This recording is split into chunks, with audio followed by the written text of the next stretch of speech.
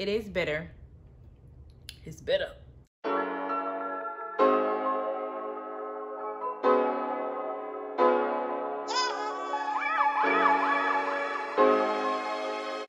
Hello everyone, welcome back to Coffee and K. I am Kay, and today we're just going to do a little mini unboxing. I'm going to show you some things that I've picked up from Monin, and then I'm also going to use one of those to make a cup of coffee.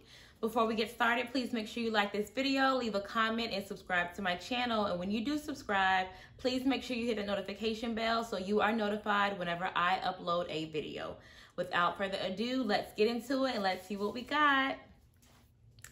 Okay, we're just gonna jump right into this. I have not had a cup of coffee this morning, so I'm really eager to make this cup. So the first syrup that we picked up is the Monin cupcake syrup. I saw this syrup recommended by a couple of people, but I was hesitant to try it out just because I wasn't sure if it would taste artificial. Obviously I did decide to get it, so I have some ideas that I want to try out with this, so stay tuned. I will let you know how it tastes and what my thoughts are. Second, we got the Monin honey syrup, and I was also hesitant to get this one because, I mean, I like honey, but I have honey, so why do I need a honey syrup? I do have some recipes that I want to try this out in, so I will definitely let you know what I think of it, if it does, if you should purchase it or if you should just use your honey. And last but not least, I went ahead and put a spout on this because this is what we're going to be using today. I have the Monin dark chocolate syrup.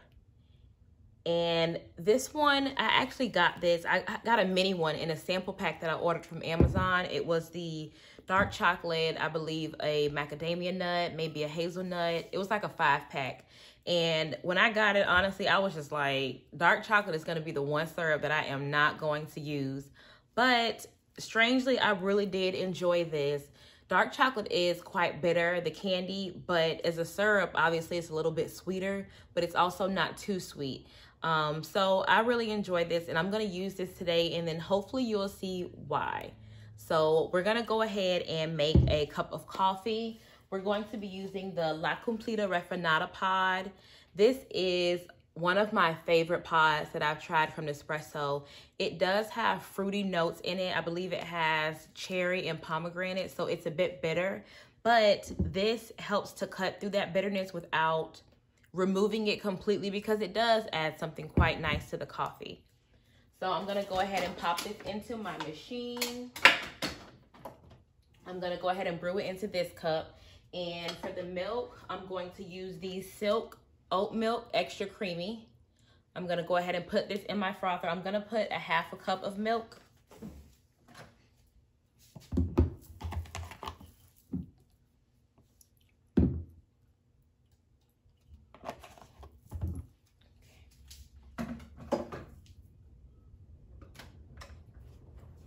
That's frothing now. I frothed it on a warm setting, and I'm going to go ahead and brew the coffee. And while that's brewing, I'm going to add 2 tablespoons of the dark chocolate syrup. 1 tablespoon is equal to half an ounce, so I'm adding 1 ounce of the syrup to the coffee as it's brewing.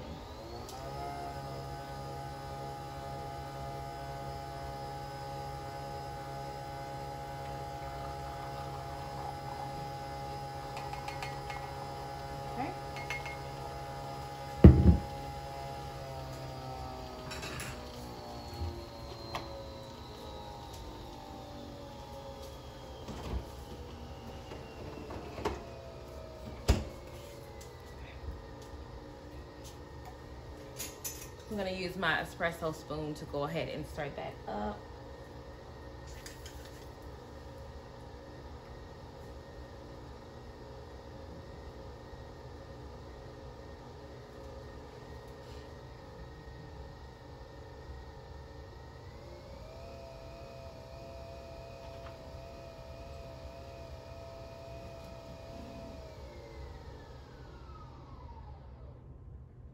Okay, my light stopped blinking, so that is finished. Here's what that looks like.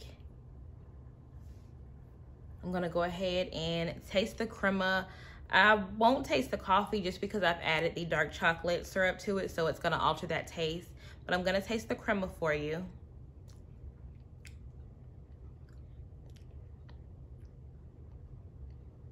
It is bitter. It's bitter. It is bitter. You do taste the cherry and the pomegranate for sure. I'm gonna give that a bit of a stir, and then I'm gonna go ahead and add the milk to it. Okay. Let me see if I can get that for you.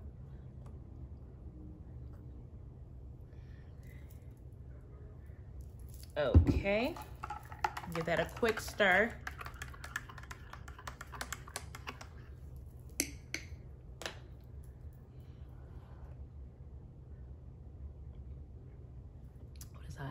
Yeah, that's quite nice. You definitely still get the bitterness. You still get the slight bitterness of the cherry and the pomegranate, but the dark chocolate definitely complements it really, really well. And the milk takes just a bit of the edge off, but I really enjoy this pod.